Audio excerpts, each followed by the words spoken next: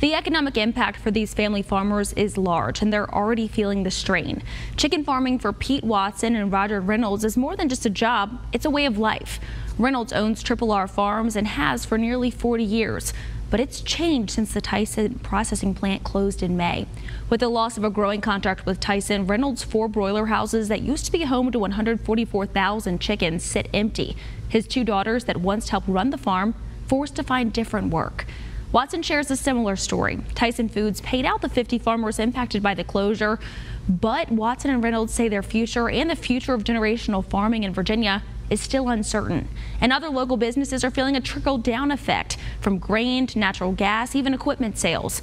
And when local businesses suffer, so does the county's tax revenue. Farm products are Nottoway County's largest industry, and poultry and eggs make up the largest part of that industry. When you stand back here and you look here and this is empty, it's sad. It's very sad. It's some of the poorest counties in the state. I mean, we're already struggling with economics, and now you take this away. These farmers aren't giving up, and neither is their county.